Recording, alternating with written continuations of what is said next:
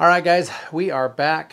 Been away from the shop for a few days. As you saw in the last video, we went out to the desert and had a good time out on the desert, getting away from all the noise, all the planes, trains, cars, dogs. Oh my gosh, it was so nice to get out there and spend a night with my son. So with that being said, we are back into the shop. Today we are going to be getting this shelf off of here and moving it down over here above the toolbox that you can't see down that way. So let's get to it and we'll see you on the other side. Right now, we're gonna get all of this crap off the counters. This is a digital timer. We're gonna be installing this here in a couple episodes for our light that's outside. Miss Homesteader, she's really bothered a lot by the light being left on. I turn it on at night, and then I go in and I go to bed, and then when I come out in the morning, well, when I go to bed way late at night, and so then I, late to bed, late to rise. Then I get up and she's kind of upset because it's been wasting power, which is fine. She has every right to be upset, because here on the homestead we're trying to save money, debt-free homesteaders. And so if Mr. Homesteader's leaving the lights on, it's not saving any money. So with this timer, I can set the timer and that light will come on outside. I just like the added security. When you've got light being shed down on something, people are less likely to rob you in broad daylight. Not saying they won't do it, and I'm sure there's plenty of people who will comment below and go, oh, well, BS. There was this one time that I got robbed. Remember this stuff? Remember this stuff? We use this in the truck camper build. I'll put a link to that video right here. That was actually the truck camper that I was using in the last video. Use this spray adhesive and this great stuff. Be careful with this great stuff though. It's easy to let it get away from you.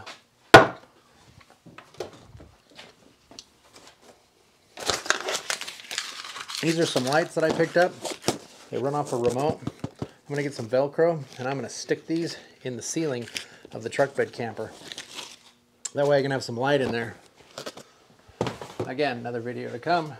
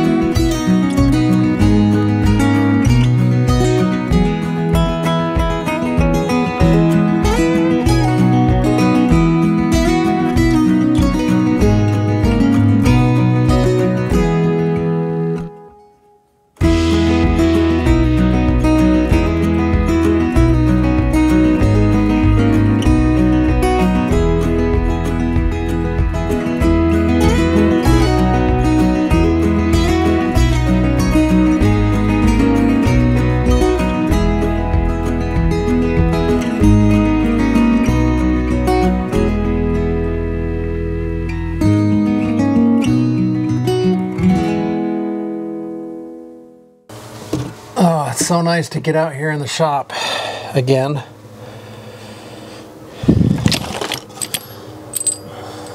Like I said, I've made a personal goal to try to make it out here 1 hour a week. If I can make it out here more, awesome.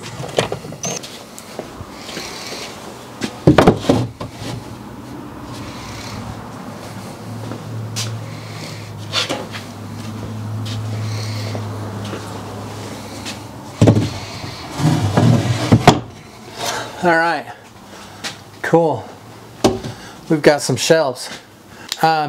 We've got the shelf moved away from there to over here. Now I'm just kind of contemplating on whether or not how much of the French cleat I want to put up here, because I got this window here behind this insulation. Part of me wants to just block it off, and the other part of me is like, no, leave the window. So I could do a little bit of French cleat here and a little bit of French cleat here. And then behind the camera right there is another workbench, and that's probably an 8-foot or 9-foot span that I could really get carried away with some French cleat over there. So I could do some here, or just say to heck with it and just put more shelves on this side and just do all my French cleat on that side. Or I could mix and match a little bit. I could do some French cleat over here and some French cleat over there. I was kind of thinking about continuing to do a high shelf across the top up here, because there's no need for me to go that high with the French cleat.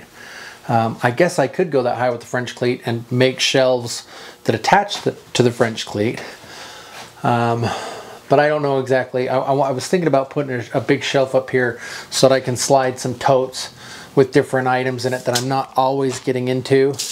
And then, like I said, I could have the French cleat wall down here holding some of those miscellaneous tools.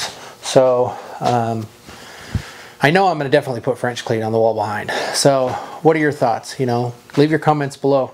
Give us a thumbs up. Subscribe if you haven't already. And we'll see you on the next one when we start either putting in some more shelves or we start actually getting the French cleat going. Appreciate you guys watching. We'll see you on the next one.